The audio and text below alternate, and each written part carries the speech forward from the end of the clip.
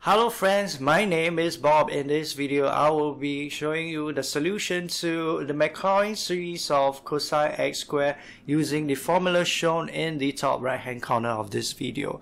But before I do so, if you guys like the solution, help me press the thumbs up icon below this video. The top right hand corner formula tells us that a function can be expressed as an infinite series, in which to apply the formula we need to find what is my f0, which is the function evaluating at x equals to 0.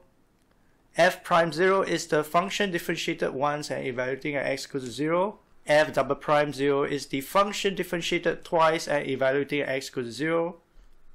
F triple prime 0 is the function differentiated 3 times and evaluating at x equals to 0. And then we have f4 times prime 0 is the function differentiated 4 times and evaluating at x equals to 0. So for this particular problem, we will be expressing the Maclaurin series of cosine x squared up to and including the x to the power 4 terms.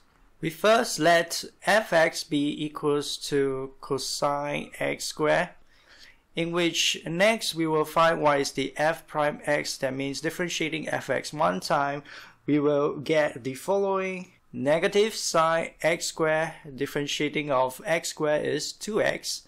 So this is equals to the negative of 2x sine x squared.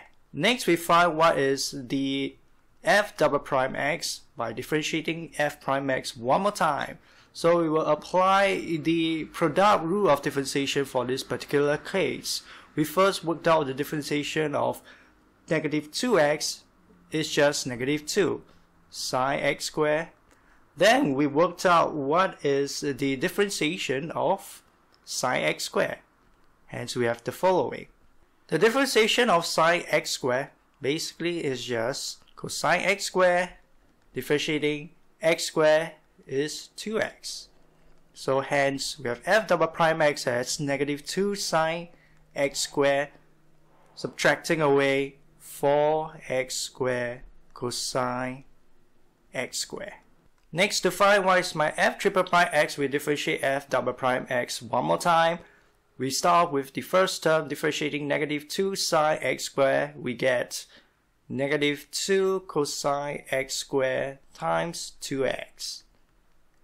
And then as for the second term, we will have to solve it by applying the product rule of differentiation, starting with differentiating 4x squared, we get 8x, keeping cosine x squared, plus keeping the 4x squared, and then we differentiate cosine x squared, we get the negative of sine x squared times 2x.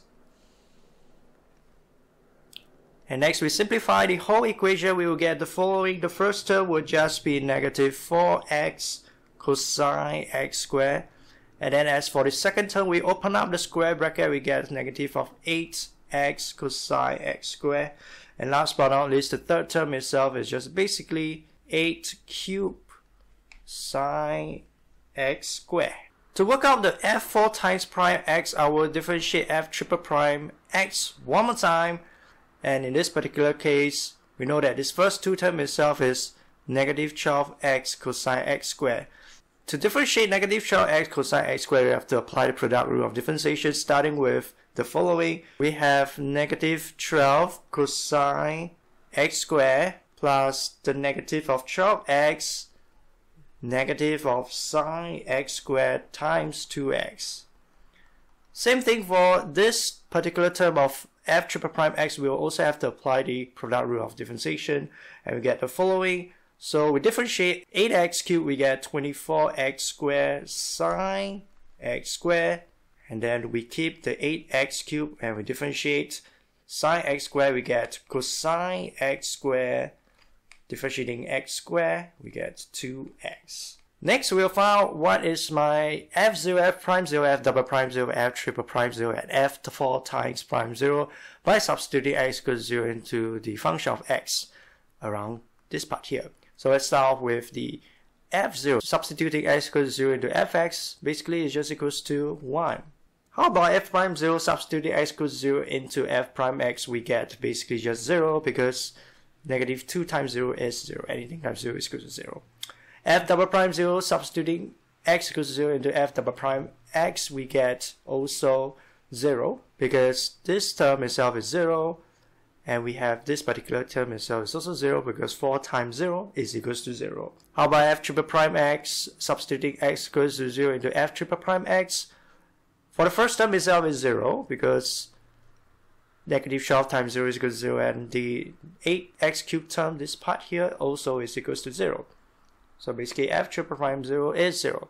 For f4 times prime 0, substituting x equals to 0 into f4 times prime x.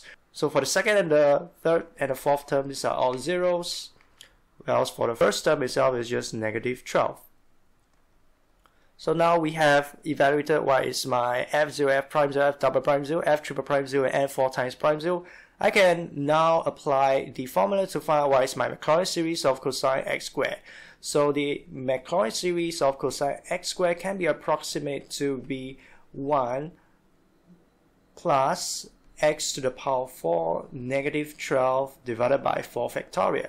So we know that 4 factorial is 24, and hence the final answer is basically just the following: 1 minus half x to the power 4. If you guys like the solution, help me press the thumbs up icon and do consider to subscribe. My name is Bob. Thank you guys for your support, and I will see you in the next video. Goodbye guys.